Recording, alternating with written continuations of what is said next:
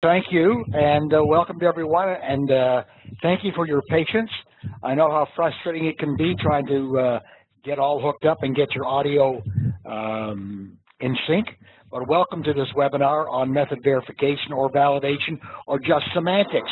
And the reason I chose this title is because a lot of times I hear people use the terms verification and validation interchangeably, and I would like to, based upon my years of experience and understanding with lab accreditation issues, trying to address what are the similarities and differences between method verification and validation and why you need to be aware of what these are in your terminology.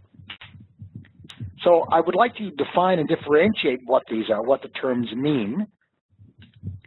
And then I want to also consider the requirements for method validation and the expectation for in-house verification from an ISO 17025 perspective. Those of you who may be accredited already to 17025 or are thinking about it will realize that ISO does have requirements for method validation and for method verification. They make a distinction, but it's not very clear. And so I'm going to try and put it as much as I can in understandable terms.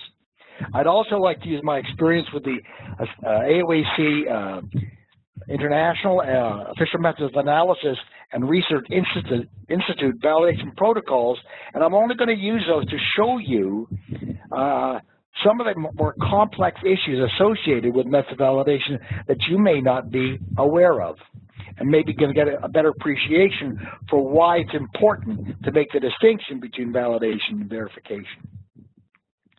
But the other thing I'd like to do is to outline the requirements for a verification protocol that defines a method's fitness for purpose. That is to give you some idea of what you should be able to do or doing in order to establish that a verification procedure for your lab, for the method you're trying to adopt. So the first question, of course, is what is test method validation? And a lot of these I have taken presenter's privilege, if you will, to try and put them into the language that I can understand, that I hope you will also. Validation is the establishment of one or more performance characteristics of a test method. And this can be done by single lab validation or by multi-lab collaborative study where many labs are involved. So it's the establishment of performance characteristics. Now, you may say to yourself, well, what the heck is a performance characteristic? And why is it important?